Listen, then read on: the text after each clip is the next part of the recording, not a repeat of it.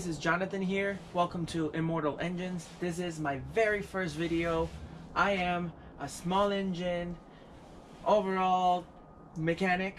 I fix everything from generators to diesel truck, motorcycles, my car. Usually I only work on my stuff, but anyway, what this channel is all about is teaching you how to get these things going. Maybe you're out there camping, ready to go. You set up everything, you pull on that cord, and it doesn't go. I can probably help you with that. This right here is our very first project. It's an ETQ IN3500I. Yeah, not a very famous brand, but I've done absolutely everything. I've done everything from generators like this that are probably Chinese and generic to Honda, Yamahas.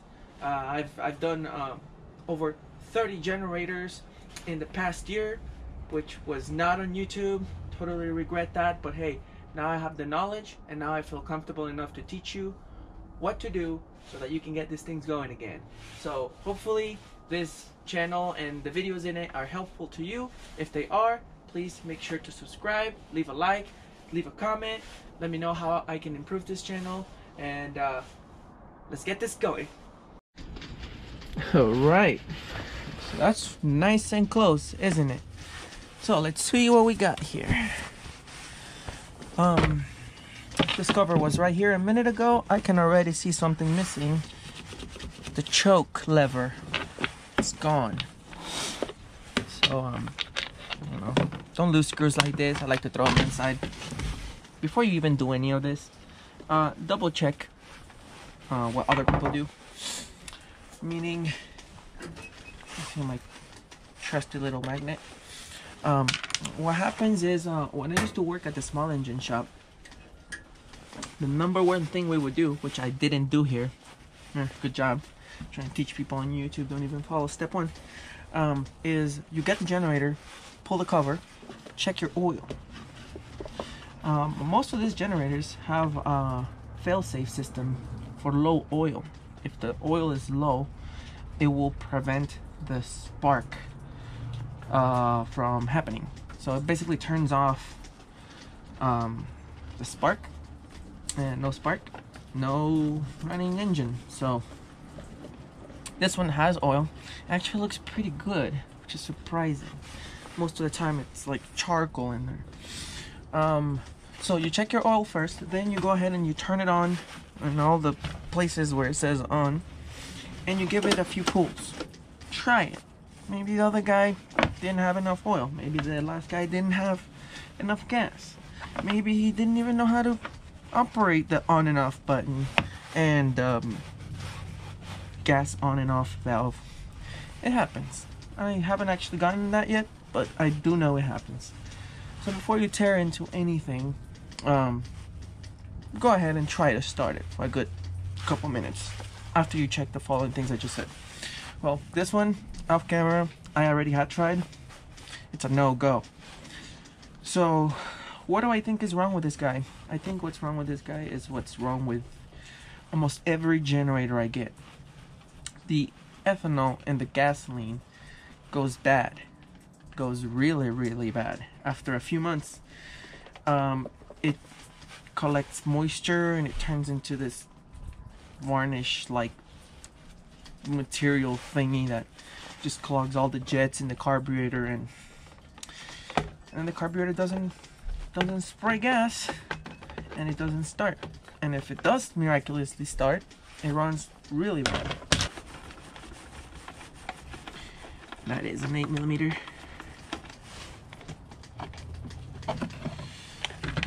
So let's just throw all the bolts in here. Let's move this cover out of the way, and let's move on. So I got this little cooking pot things, and that's where I like to throw my carburetors after I pull them from the engine. So let's go ahead and do that. Loosen up these gas clamps. Okay. You're gonna turn them to break them loose, and then you can slowly work them out. Did I just... Oh boy. Well, I guess I will pretend like that's not shot, and we'll continue to pull this carburetor apart. I like to wear gloves. Good practice to use gloves. This stuff is terrible for your hands, so if you can keep it away, the better. But you know, if it's your personal generator and it's not running and you to fix it, doing it once don't matter. Just wash your hands thoroughly. Alright, so let's pull this guy apart. Let's pull it out of here. Okay. You know, it don't look that bad. Well, we gotta remove this motor so we can just disconnect the carburetor from the engine. There you go. So, important thing to notice. This stepping motor, as you may be able to see here, is somewhat keyed. It's just not a round shaft. It's kind of like a rectangular shaft. It's got flat sides, and that's for a reason, because the throttle in here has the same shape. So when you put this back together, just don't go and jam it in there. You know, kind of look at it and imagine to match this up. It has to match. Do not turn this. If you turn this, it will discalibrate or break the motor. And it's time to crack this open and clean it up. So let's get this going. Take that off. Then you want to pull this right here, this pin, and this is the float. And within the float is the needle valve. That guy. So you pull that off. And we're getting close. So inside of here, which you can't see, is one of the jets, the high-speed jet. I'll show you how to get that off right now. I like to use, let's see, I have this screwdriver right here that I grind it off because it's a flathead and the sides were a little bit wide, so I sharpened it a little bit and I made it a bit narrower just for this job. I really have to turn all the way. I think it's loose now. So should be two separate pieces. Some generators have it in one piece. Yep, two pieces. So here's your jet, and I should know what this part is called, but I don't. So they seem clean. This carburetor has definitely been clean not too long ago. Now step 2. Remember this one? Yeah, don't forget about that one. You don't want to put the whole generator back together and realize it hasn't been fixed. So if you look right there, let me point here. If you look right there, that's a plastic screw, by the way. So kind of eyeball how far is sticking out on that side, because that's what stops the throttle. See? That's like a throttle stop. There you go. See you later. Now we're gonna pry this thing out. It's not a screw, so don't turn it. Just pry it out. Sometimes some are more stuck than others. This one's not bad. And there you go. Oh, almost done. I'll show you something else. And there's a little brass piece there. That's another jet. I'll show you how I test those. Usually I would remove this gasket right here, but you know, this guy is not that dirty. The reason why you want to remove it, brake cleaner. This thing destroys anything that's made out of rubber. Start here. This is where the gas comes in. So gas goes in here from the hose, comes out of here. So maybe push the other way. Don't go crazy.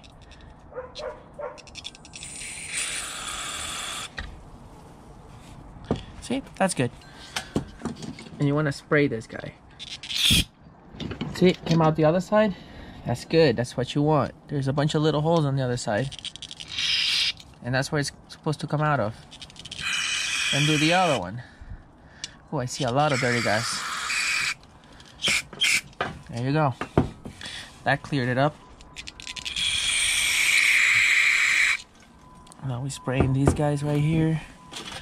Then you want to go up here, and these are the passages for the low speed, so you want to clean those up. You don't have to waste the whole can of brake cleaning like I used to. And yeah, this guy is really not bad. It took no time. So what I do right away is I grab a rag and I try to keep the O-ring dry, because what happens is brake cleaner likes to expand rubber, and then you can't get the sucker in there. If that does happen to you, put it in the refrigerator for a little while. Maybe it'll shrink just enough to be able to put it in here. So you can go ahead and try that. But next, we're gonna move on to this, guys. Basically, it has a bunch of little holes. You wanna block the one on the top, put your brake clean hose in the bottom, and you wanna see brake clean spray in all directions. Try and not get it in your eyes, so kinda point away. Great, that went right in my mouth. This guy's clean. Put it on the table. Next, the jet. The main jet. That's what it's called. This guy is called the main jet. And you want to see it spray real good. Oh yeah. And then last, just maybe clean this bowl right here. Nothing crazy. Grab your rag. Just give it a wipe. Just wipe the float. Always be careful not to drop the needle. You really don't want to do that. So I'm going to insert this guy right here. I'm going to grab the pin, and I'm going to slide it right back in there. There you go. Next, I will slide this guy. So if you're wondering, it only goes in one way, so you can't mess it up. Just drop it in there. And then the jet, of course, the head of the screw pointing upwards or towards you. Go ahead and put it on there. Hand tight. Nothing crazy. All right. Next up, oh, we forgot to check this guy. So you can put your mouth up to it and try and blow through here and see if you release air. But what we can do is we can block one of the holes. See, there's two holes in the plastic bit.